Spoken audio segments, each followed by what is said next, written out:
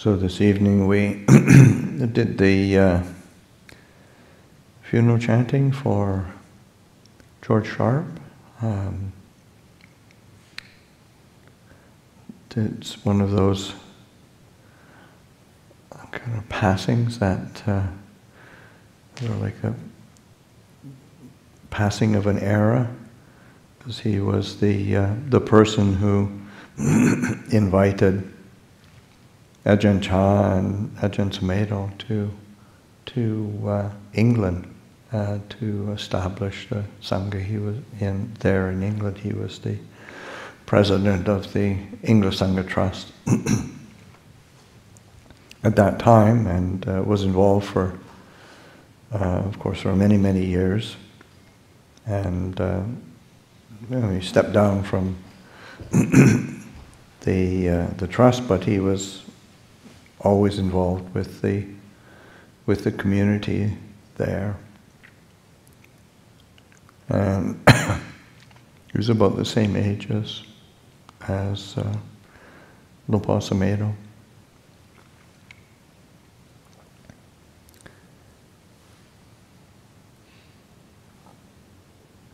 But also hearing from Ajahn Asoko and then hearing from others. He just passed very brightly, quite present and comforting his son as he's passing.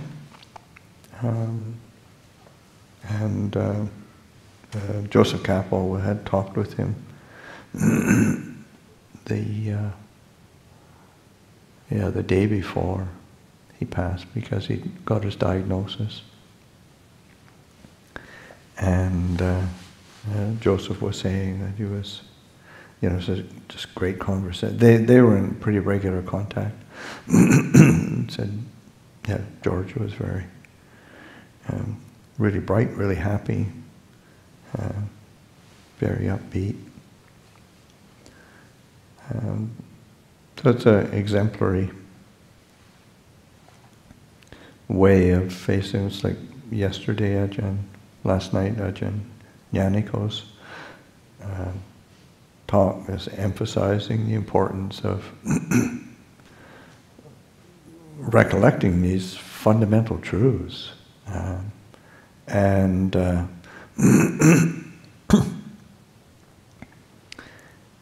And there's just a difference when somebody really internalizes truth and faces it, and when they're it's kind of left unresolved or pushed away or hidden from view. We'd like things to be hidden from view. We just want to see what we would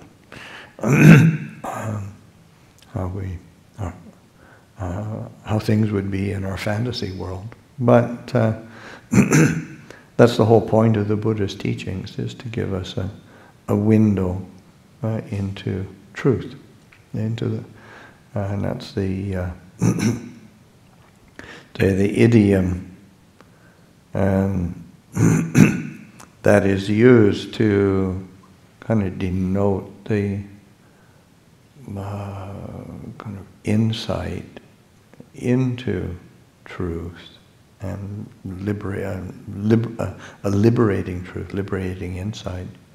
Yathabhuta jnanadasanam, knowledge and vision of the way things truly are.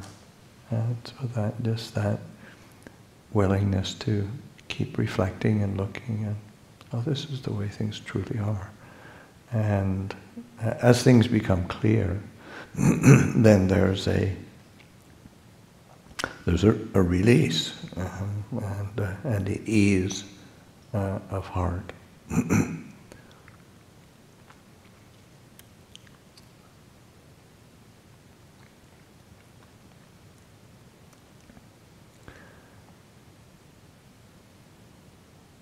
Something else that has got my reflections going is yesterday I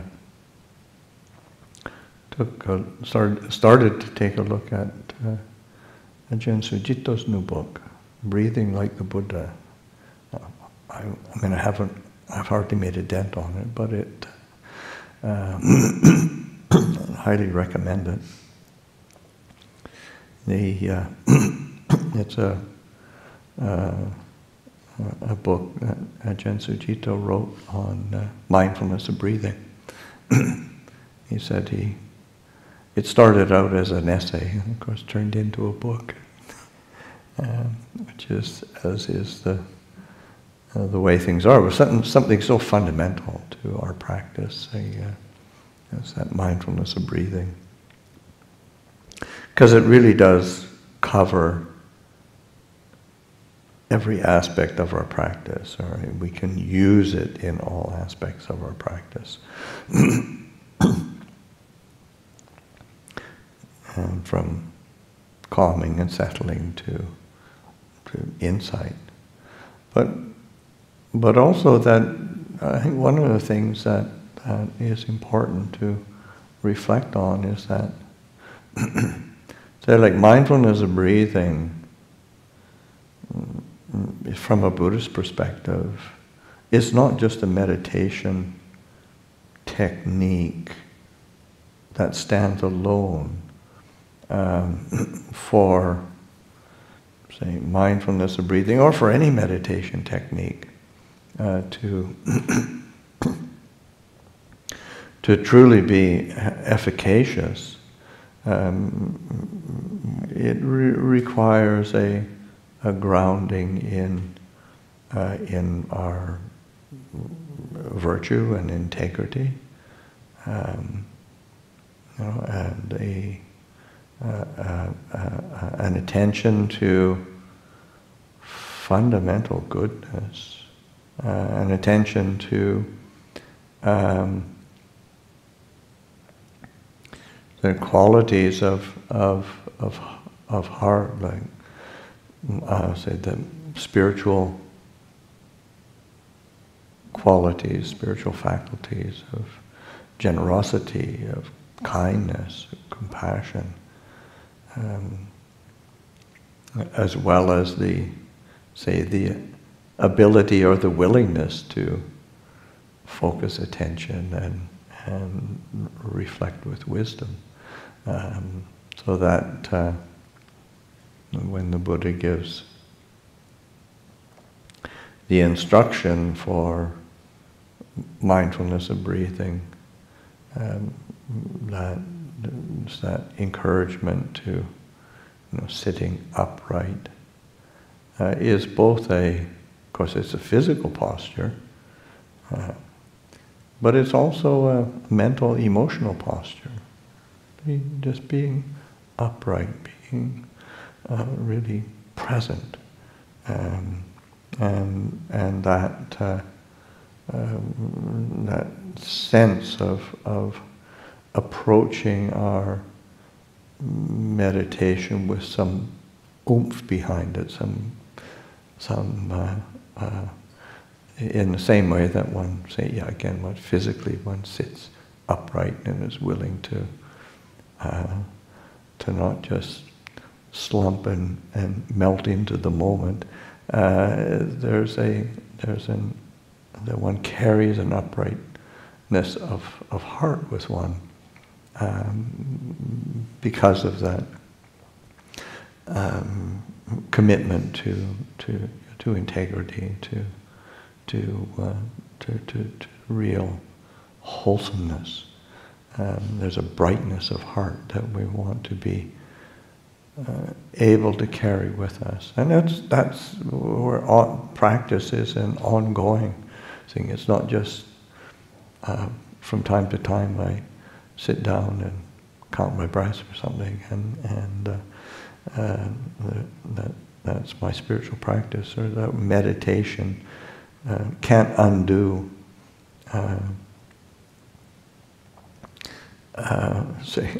obsession with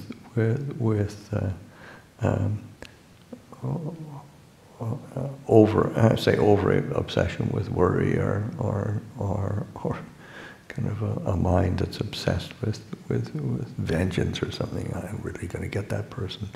You can't really. You've got to be willing to turn to the qualities of kindness and empathy. So these work together. That mindfulness of breathing, of course, is a foundational technique, but it's also the technique of mental training that the Buddha gave the most, as well as for he himself saying that was what he himself practiced the most. And so I'd say it's got good street creds. One of the things that I appreciate, of course, Ajahn Sucitto starts the book more or less with a kind of a retranslation of the in his own idiom of the sutta, and there's some important again basis of reflection there, because he trims down the personal pronouns, and that's really useful, because really in the Pali it's much more verb forms. I'm not a Pali scholar, but looking at it, it's all mostly, say, verb forms and mental qualities that are spoken about, alluded to, as opposed to filled with statements of me doing this, I having to accomplish that. It's more around that it's just, and he brings it back to, let's say, one breathe in,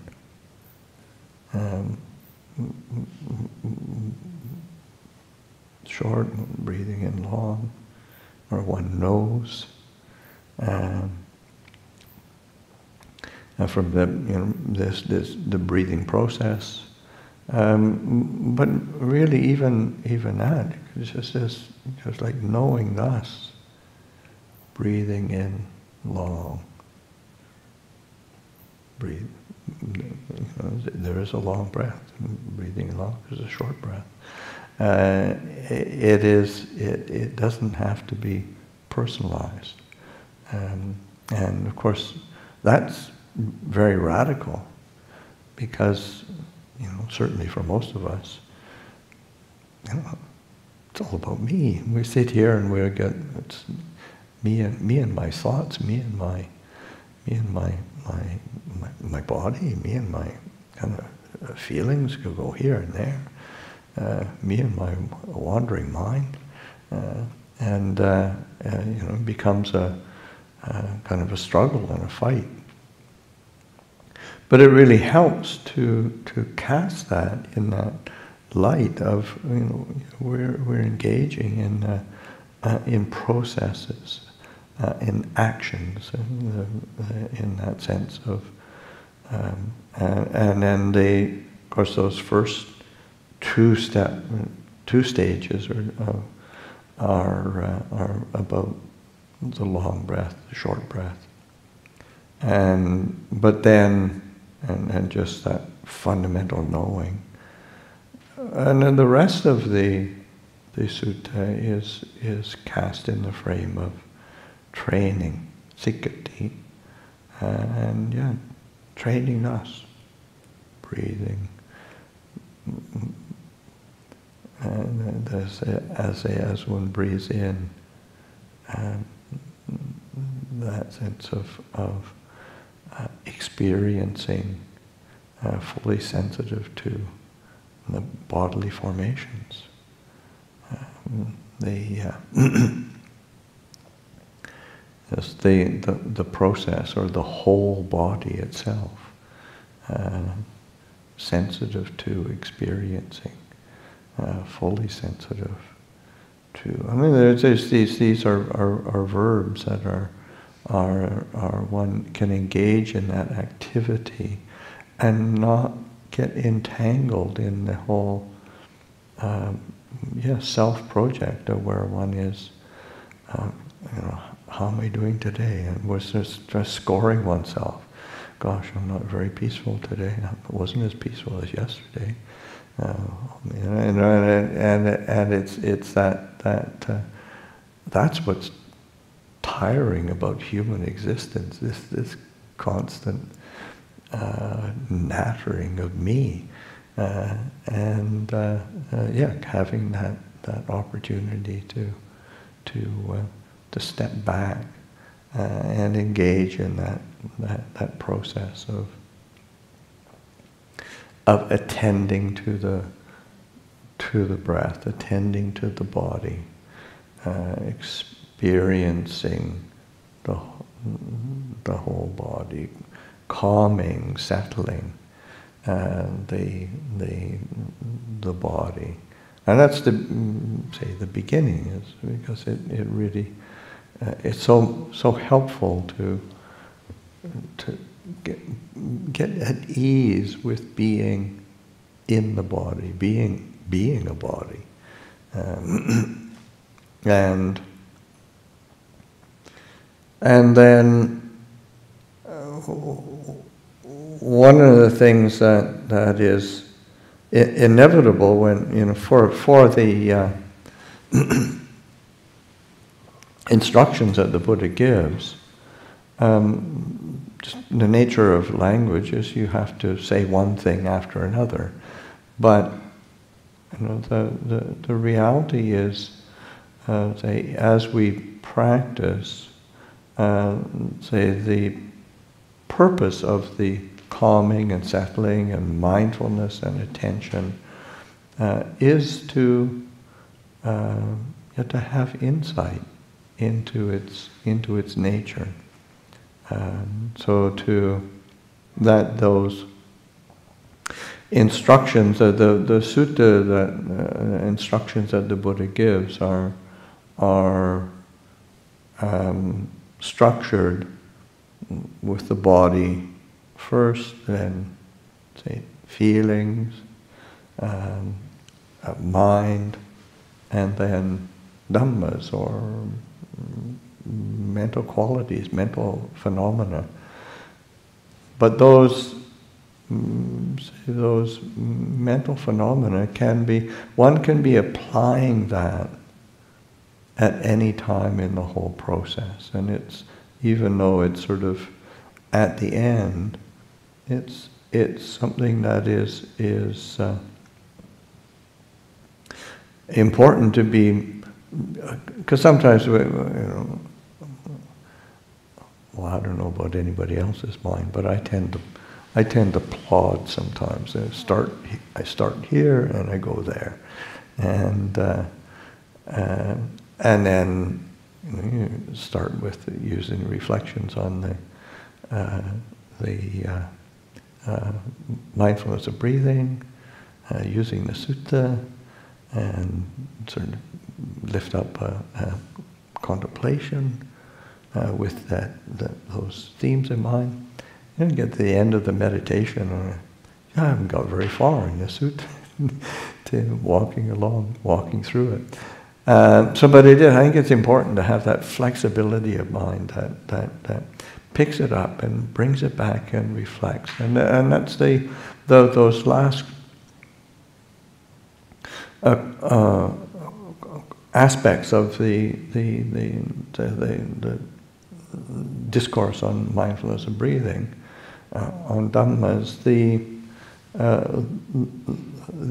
foundations of insight. It's called Anapanasati and Anapanasati, and that it's like usually it's translated as contemplating. It can, another translation is observing. And Ajahn Sucitto, I think there's a translation, gives that a translation that I found quite refreshing. I haven't come across. He said witnessing, which is I think it's a really helpful way of reflecting. Okay, witnessing, Anapanasati is witnessing impermanence, or witnessing changeability, witnessing uncertainty. There's a breathing in, witnessing uncertainty, breathing in, witnessing change, breathing in, witnessing impermanence. This is however the texture of anicca stands out to one. That as one's breathing in, as one's breathing out, that attending to that sense of change, that sense of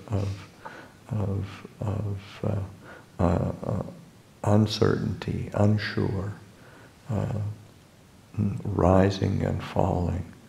And so that there's because that's really a foundational aspect of, say, insight that leads to relinquishment. And it's a part of the aspect of, because the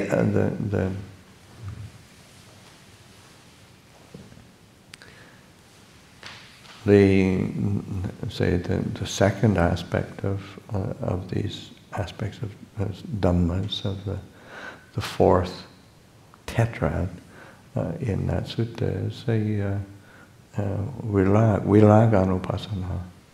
And that's a sense of dispassion, and sense of dispassion, cooling, and it's when we see and witness this changeability, this uncertainty, sense of nothing's really a sure thing. There is this arising and ceasing constantly taking place, and there's a cooling and a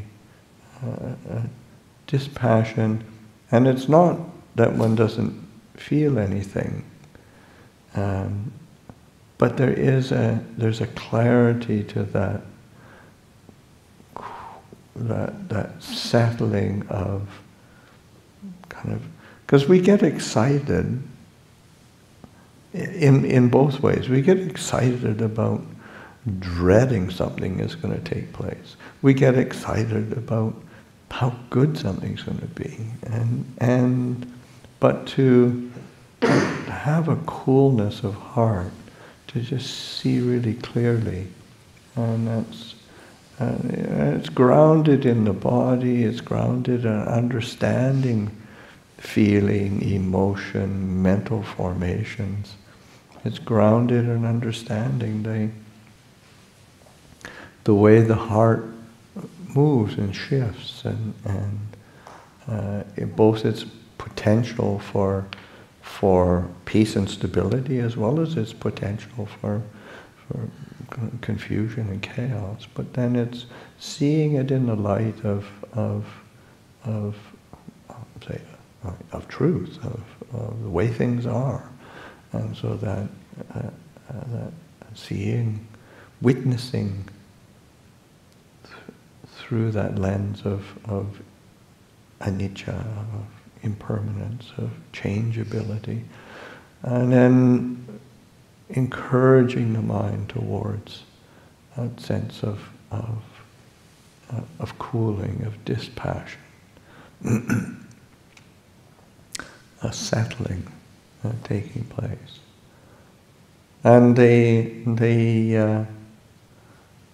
that cooling and settling kind of matures in that sense of nirodha, and that's the third aspect, nirodhanupasana. And that is it's a really interesting word, because it's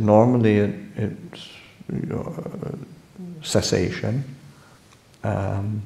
is a very common translation. But it's also, there is a tendency to approach cessation as kind of like an ending, a cutting off, or one has to chase things down to make them end, and that we can get really busy with cessation. You think, well, that's not the purpose of the practice or the teaching, and this is something that pointed out by a Thai monk, in a scholar and practitioner, Prapayutto, is that an equally valid translation of the word nirodha is non-arising. So we can pay attention to the non-arising of dukkha. That's an interesting one. Rather than going around looking at all the dukkha and trying to make it end, or paying attention to the non-arising of desire, clinging. You say, well, before it manifests, there is a non-arising. Think, well, that's a really interesting perspective. That's a really interesting angle to be attentive to. Can we pay attention to the non-arising of confusion? What would that be? Non-arising of restlessness, or of greed, desire. And you realize, before anything arises, there is a stillness there. It's already still. It's already settled. It's just that we buy into the arising. We buy into the becoming. The whole sense of self and me.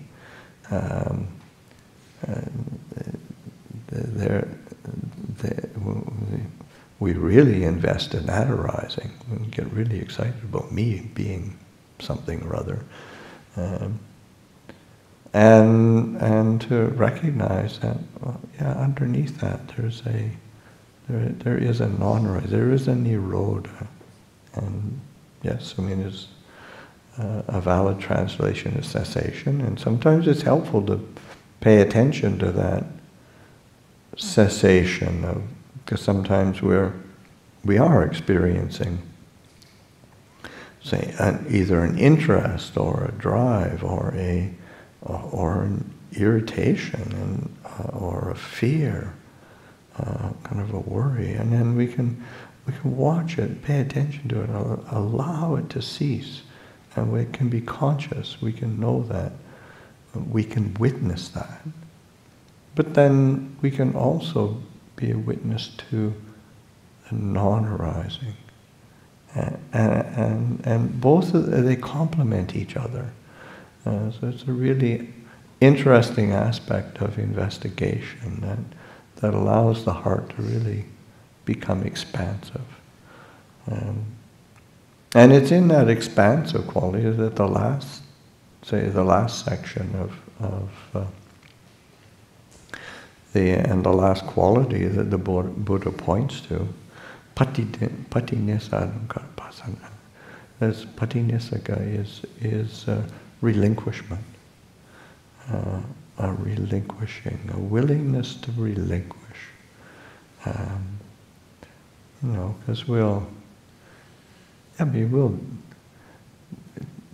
desperately cling to our miserableness just because, God, if I'm not that, what am I? Oh dear. So it's and just recognizing that everything has to be given up anyway. Can't really hang on to anything.